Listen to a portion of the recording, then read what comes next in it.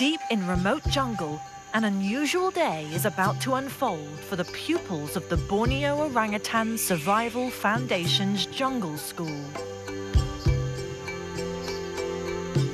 Orphans are assigned to different groups here according to their skill levels, and each group has its own forest classroom. But every so often, there's a mix-it-up day, where the youngsters get to visit someone else's classroom and explore different areas of the forest. It's also an excellent opportunity for them to broaden the socialization, which is such an important aspect of the curriculum here. Today is extra exciting for Valentino and his classmates in Forest School 2.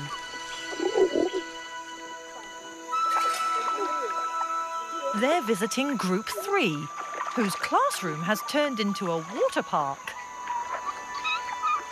It's early in Borneo's rainy season now, and overnight, rain has flooded the stream. In the wild, torrential rain can submerge the jungle into a lake within hours. Orangutans generally don't swim, but the students have to learn how to forage during a flood.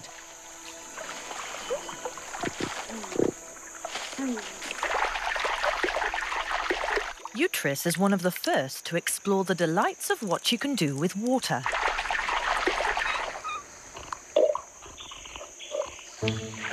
Svenja, one of the Group 3 kids, has figured out how to blow bubbles.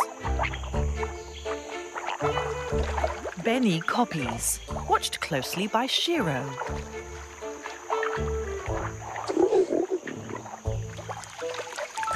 Lala has another game for her bubbles.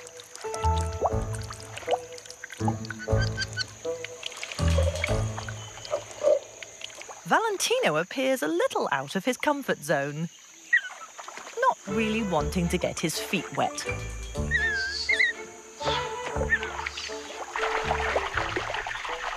But Utris is in his element.